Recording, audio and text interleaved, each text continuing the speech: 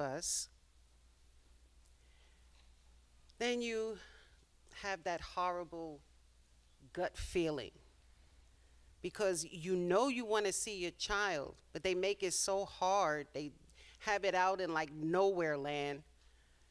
And you finally get, as it goes over the bridge, you know, right away the tears start coming because I know I'm going to see him and I don't want to see him there, but I have no choice. So finally, you get called to see him. Now, when he was in adolescence, it's this huge big room where, you know, different tables, everybody's seeing everybody's, like a little happy meeting place.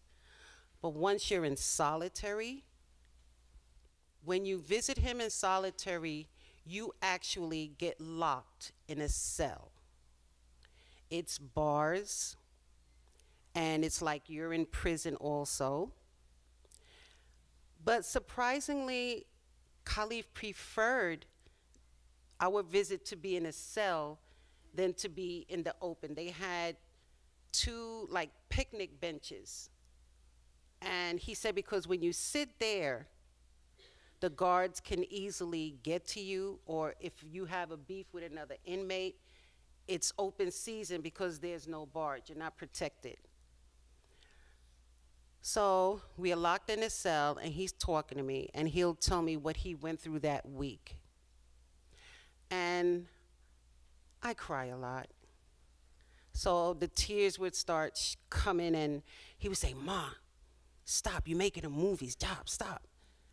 Because if they see me showing emotion, then they know he said something, and he'll suffer for it later."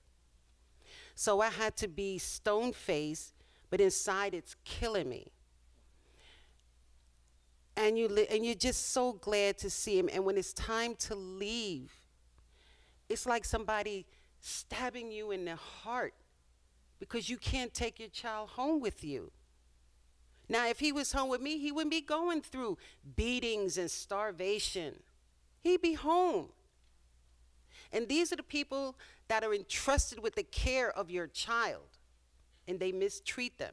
And my son spent nearly 2 years in solitary. Rikers is horrible.